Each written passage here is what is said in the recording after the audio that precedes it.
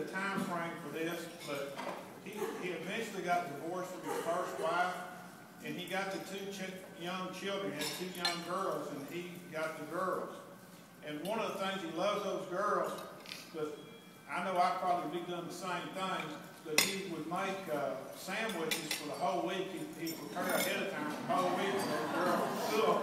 And for him and the girls, where he would be able to get them to school every day and have something to eat. So he'd prepare them ahead, I guess, on Sunday night and put them in the refrigerator, and that's what they'd eat all week. So I always thought that was kind of cute.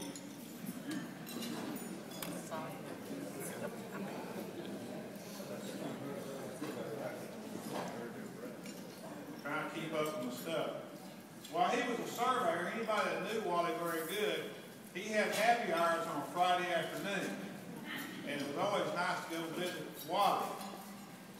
Later on, when he retired, he sold out to Jeff Moon, and Jeff Moon would have happy hours on Friday afternoon. The only problem was, Wally would buy the adult for Christmas. Jeff never bought anything.